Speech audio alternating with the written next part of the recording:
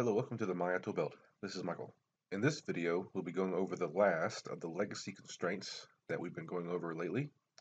We've already gone over most of them. If I look in fields and solvers, under legacy rigid bodies, we have create nail constraint, pin constraint, hinge constraint, spring constraint, and today we'll be talking about barrier constraint. So all these other videos are available to check out those constraint types. But for this video, we're looking at the barrier constraint. So I'm going to go over here to create barrier constraint, look in the options. Here in the options, you'll see, just like in the previous videos, that the constraint options is actually the options box for all the constraints, not just the barrier one which we activated. Because we did go through the create barrier constraint button, it did automatically choose a barrier constraint type, but here in the constraint type pull-down menu, we can choose the other constraint types. And they all have different options that will become available based on which one you choose. The spring attributes down here, for example, are for spring constraints. The barrier constraint does not use the interpenetrate checkbox. It does, however, have the set initial position checkbox available. If you check it, the initial position sliders become available.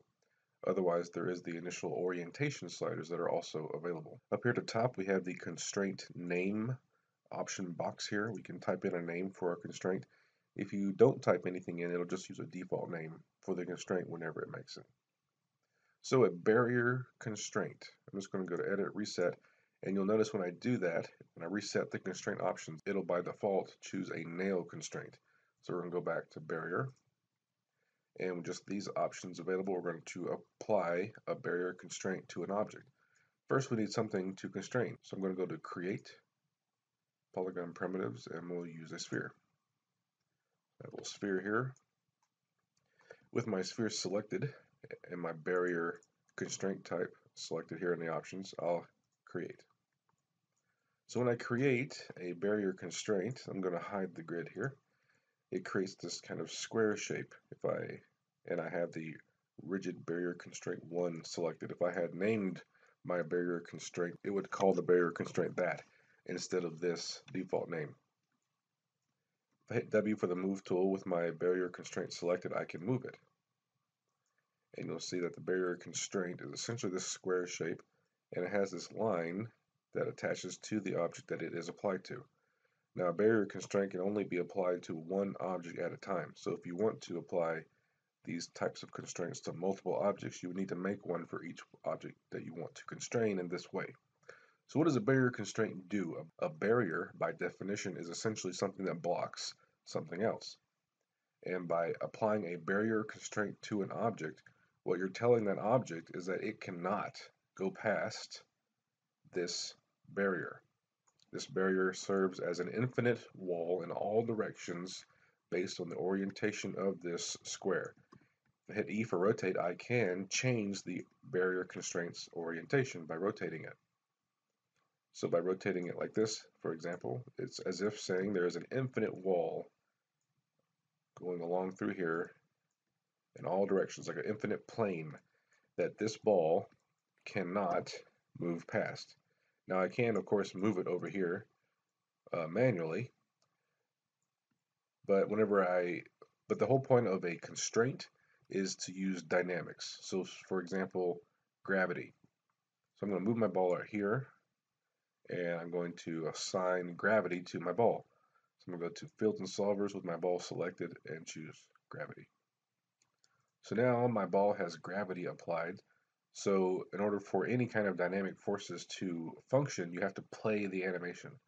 So I'm going to go to display, UI elements, and I'll break this off. And then I'll check time slider and range slider to have my animation playback controls available. And you'll remember that line that attached between my barrier constraint and my sphere did not move with my sphere. If I scrub through my timeline though, you'll see now the line attaches to the sphere. So that just needed to update with the animation moving and then that line attached to the sphere. So let's hit play. So you'll notice as it hits that barrier, it immediately falls at a diagonal direction that is aligned with the orientation of that barrier. Now, the reason why it does penetrate the barrier is because it's based on the center point of the sphere. When the origin or center of the sphere hits that barrier, then it collides with it and slides down that infinite plane in that direction. It can be less taxing on the computer to use a barrier constraint than, for example, a collision. So collisions have to calculate the point of impact by all things that are colliding with it. However, a barrier constraint, because it's assigned to one object, it's only worried about that one object, and it's all based on positioning. So it doesn't have to calculate anything. It just knows that once this ball hits that position, it will stop and it would go no further. It now does, because of gravity, slide down the side of it. Let's look at some of our options. Control A to go into the attributes of the constraint. You see down here I have rigid constraint attributes. Constraint type is barrier. Interpenetrate is not something that is available for this constraint type. But then we have initial position.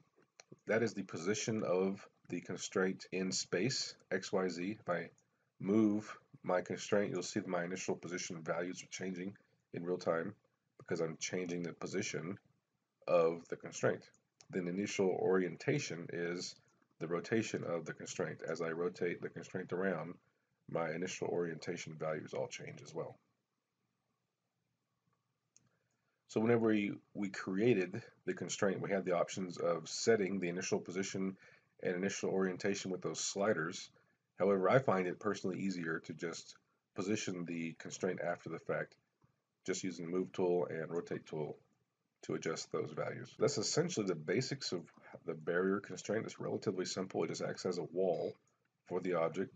No matter what dynamic forces are pushing this object toward this space down here that's on the other side of the barrier constraint will stop it. With my constraint selected, I go to my channel box. You'll see that I have this constrain option, and right now it's turned on.